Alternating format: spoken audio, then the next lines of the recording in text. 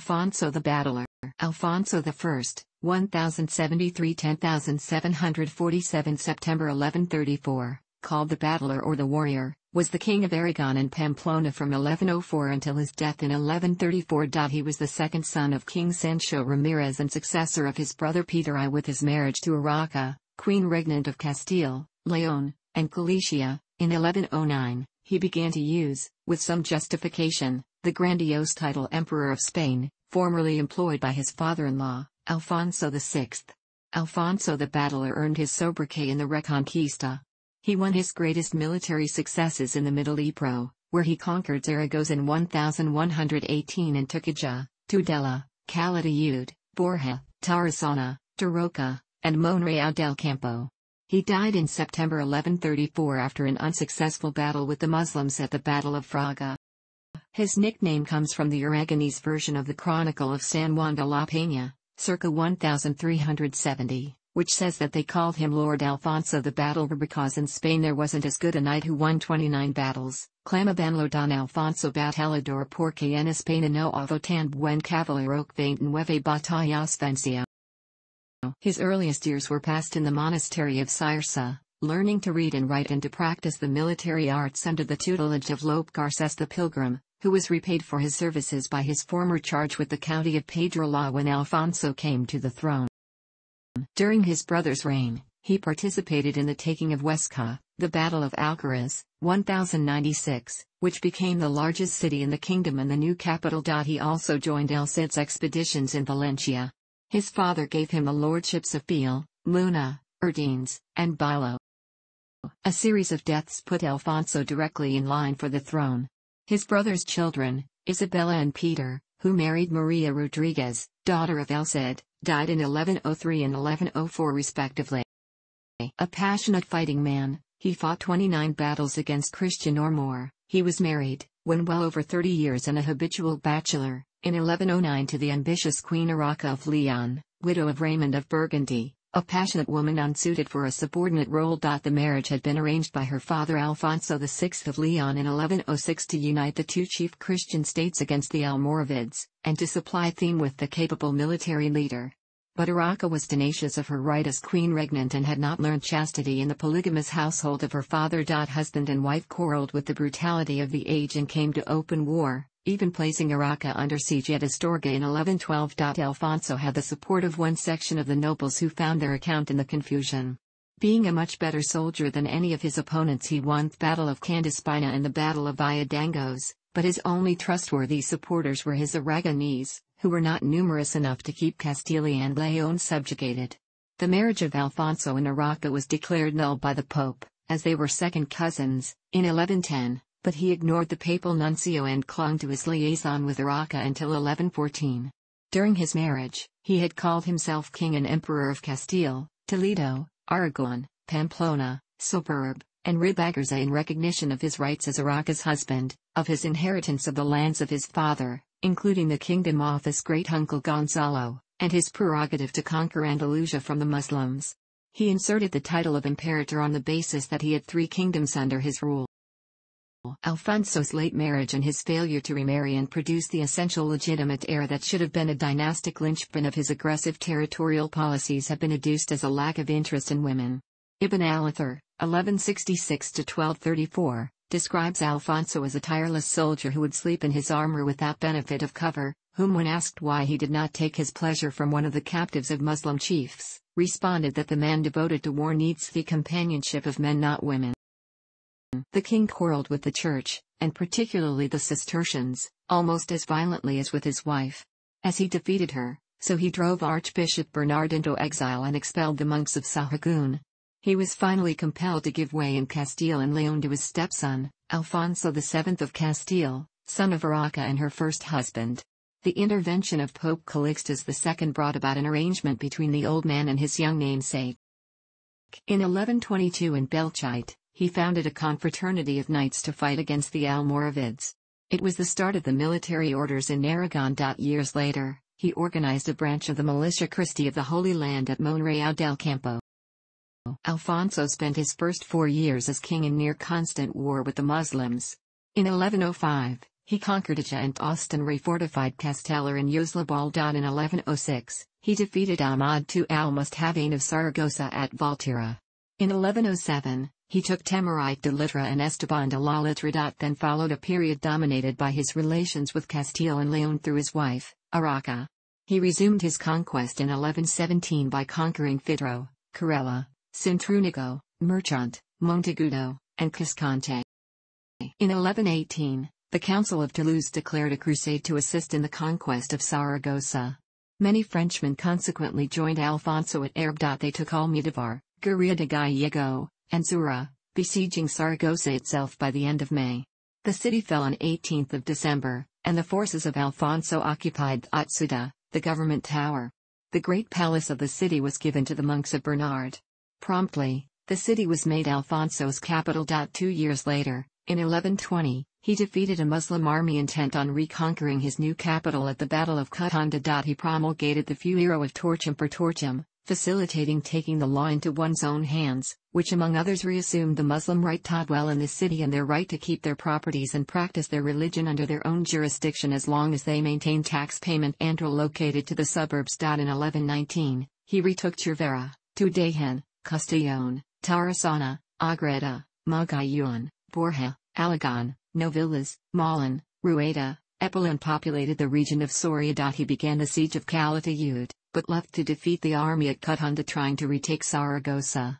When Calatayud fell, he took Bubirca, Alhama de Aragon, Ariza, and Daroca, 1120. In 1123, he besieged and took Lleida, which was in the hands of the Count of Barcelona. From the winter of 1124 to September 1125, he was on a risky expedition to Peña Cadella deep in Andalusia. In the Great Raid of 1125, he carried away a large part of the subject Christians from Granada, and in the southwest of France, he had claims as usurper King of Navarre. From 1125 to 1126, he was on campaign against Granada, where he was trying to install a Christian prince, and Córdoba, where got only as far as Montreal. In 1127, he reconquered Langres, but simultaneously lost all his Castilian possessions to Alfonso VII. He confirmed the treaty with Castile the next year 1128 with the Peace of Tamara, which fixed the boundaries of the two realms. He conquered Molina de Aragon and populated Monzon in 1129, before besieging Valencia, which had fallen again upon the Cid's death. He went north of the Pyrenees in October 1130 to protect the Val d'Aran. Early in 1131, he besieged Bayonne. It is said he ruled from Belorado to Pallars and from Bayonne to Monreal. At the siege of Bayonne in October 1131, 3 years before his death, he published a will leaving his kingdom to 3 autonomous religious orders based in Palestine and politically largely independent, the Knights Templars, the Hospitallers, and the Knights of the Holy Sepulchre, whose influences might have been expected to cancel one another out. The will has greatly puzzled historians, who have read it as a bizarre gesture of extreme piety uncharacteristic of Alfonso's character, one that effectively undid his life's work. Elena Lowry, 1975, suggested instead that it was Alfonso's attempt to neutralize the papacy's interest in a disputed succession. Aragon had been a fief of the papacy since 1068, and to fend off Urraca's son from her first marriage, Alfonso VII of Castile, for the papacy would be bound to press the terms of such a pious testament. Generous bequests to important churches and abbeys in Castile had the effect of making the noble churchmen their beneficiaries who would be encouraged by the will to act as a brake on Alfonso VII's ambitions to break it, and yet among the magnates witnessing the will in 1131 there is not a single cleric. In the event it was a will that his nobles refused to carry out, instead bringing his brother Ramiro from the monastery to assume royal powers, an eventuality that Lowry suggests was Alfonso's hidden intent. His final campaigns were against Mequinenza, 1133, and Fraga, 1134, where Garcia Ramirez, the future king of Navarre, and a mere 500 other knights fought with him. It fell on 17th of July. He was dead by September. His tomb is in the monastery of San Pedro in Huesca.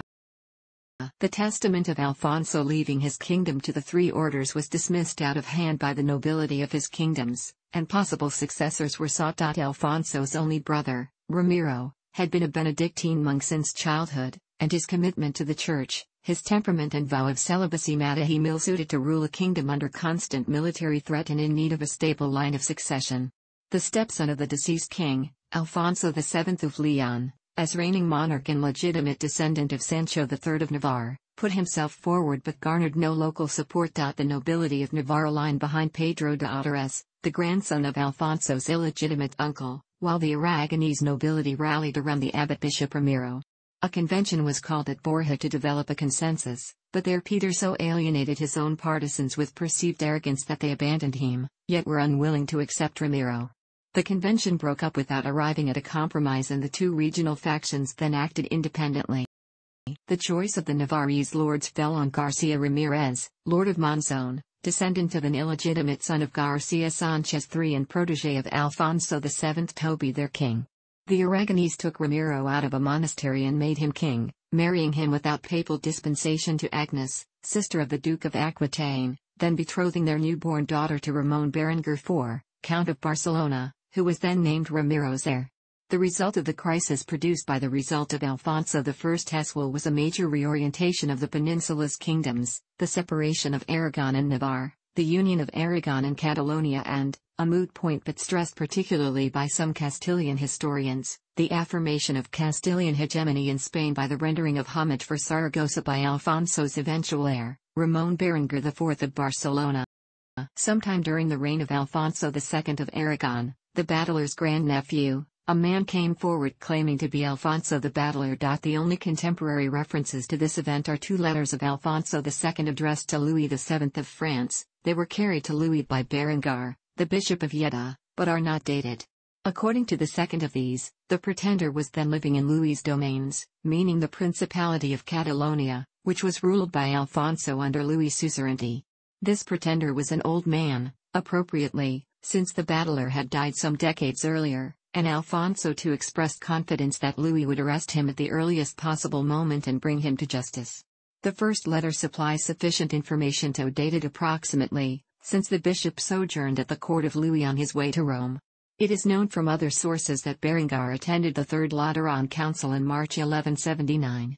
The letters were probably written towards the end of 1178 or in January 1179 at the latest. According to an annalist source for the years 1089 to 1196, the pretender was received with honor and pomp in Zaragoza, Calatayud, and Daroca, which the Battler had conquered, but after it was found out that he was false he was executed before the city of Barcelona in 1181. Modern historian Antonio Ubieto Arteta has hypothesized that the Aragonese lords of the tenancies of Zaragoza, Calatayud, and Daroca, Pedro de Lucia, Laferenche de Luna, Pedro de Castillazuelo, Lord of Calatayud, Pedro Cornell, Lord of Murillo de Gallego, and the Majordomo Gemino de Artusilla, all of whom disappear between 1177 and 1181 in the documentation of their tenancies, supported, at least initially, the pretender. These lords also appear in the later legend of the Bell of Huesca, which has no historical basis, as the victims of Ramiro II, 1136.